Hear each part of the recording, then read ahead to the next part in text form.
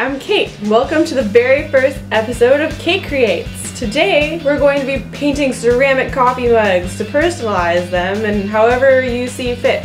I'm basically referring to a pin that I saw where they took a ceramic coffee mug just like this one and they put stickers on it to spell out the word mom. It was really cute and would have made a really great Mother's Day gift. However, it's not Mother's Day right now and I just want to make one for myself.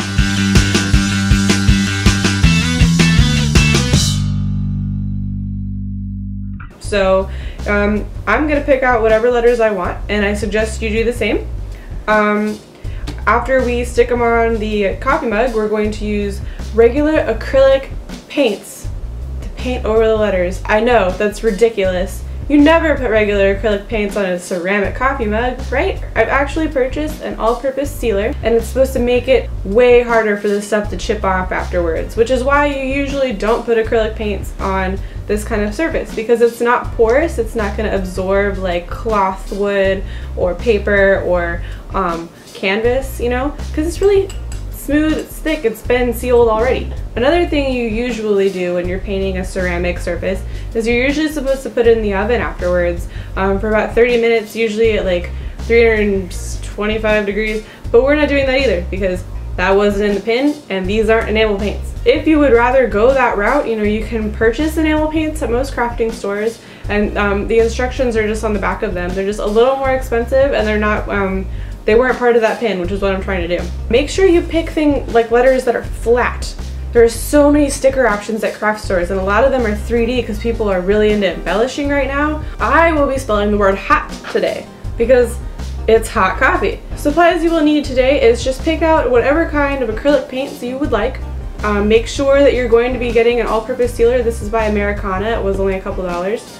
You can get your ceramic mug at, you know, a store that just sells mugs, or if you want a plain white one like I've got here, you can get them. I got this one at Michael's. You will need a paintbrush, and then you will need round sponge brushes to do the design I'm doing.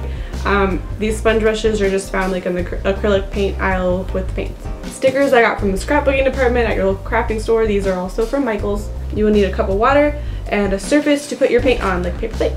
Step one is we're going to put our stickers on the cup. So always make sure that your sticker pack has enough letters to spell exactly what you want to say. So either have it in mind when you go buy them or have a pack with a whole lot of stickers in it. Because sometimes they just randomly decide to only give you one E, and that's preposterous because a lot of words have E's in them.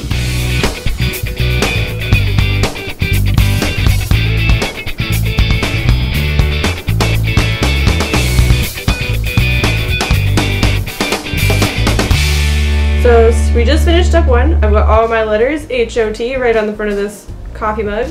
So our next step will be to actually put the paint on it. We're going to be putting all the paint on the paper plate first so that we have somewhere to dab our brushes. We want to remember that as we do this, you want to use all your lighter colors first because it is a lot easier to cover up the lighter colors with the darker colors if you want to overlap stuff than it is to put like a whole glob of like dark blue or black or something and then cover that up with like a yellow or a light pink.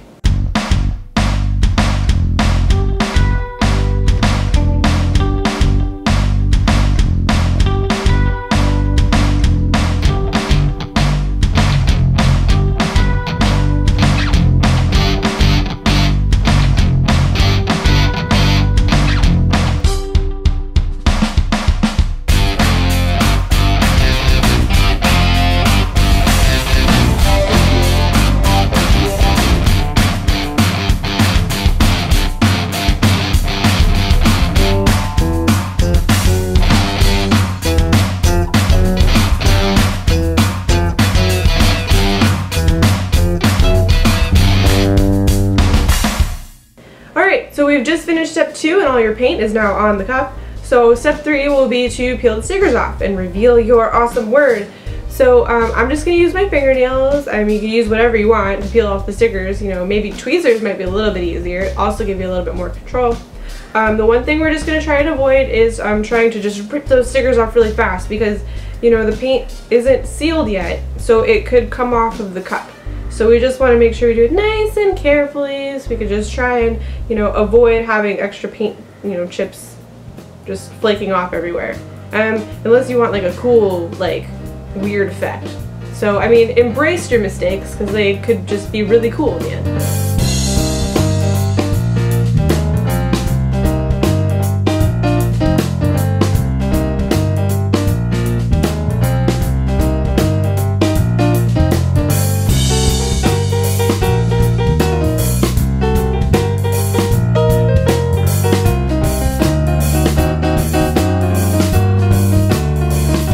Alright, so we just finished peeling off all the stickers, and as you probably noticed, I had a little mishap with the O.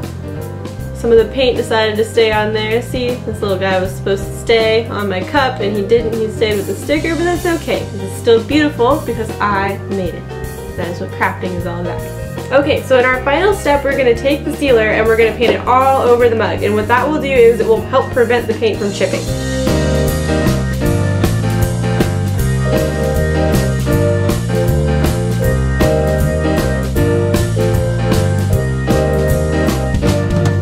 Now that we're done creating custom mugs, let me talk to you about the way all my episodes are going to end.